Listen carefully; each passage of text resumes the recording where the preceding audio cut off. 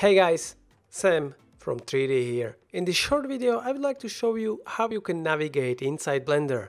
So this video is important for people who just downloaded the Blender and they are super new. And you can get lost easily because there are so many things what you can do in Blender. But don't worry, you don't need to know everything.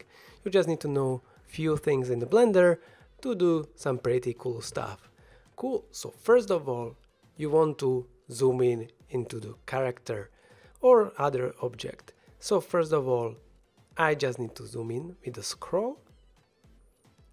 On the touchpad, just use the same gesture if you want to zoom in on the web page. If you want to pan, this is how I pan. It's basically shift and holding middle mouse. Shift and holding middle mouse. Then if you want to rotate, you need to click on the object around which you want to rotate and then hold the middle mouse. So I'm rotating about this light. If I want to rotate about the object, here it is. If it's not rotating around the object, let's go to the preferences and here navigation, go to orbit around selection.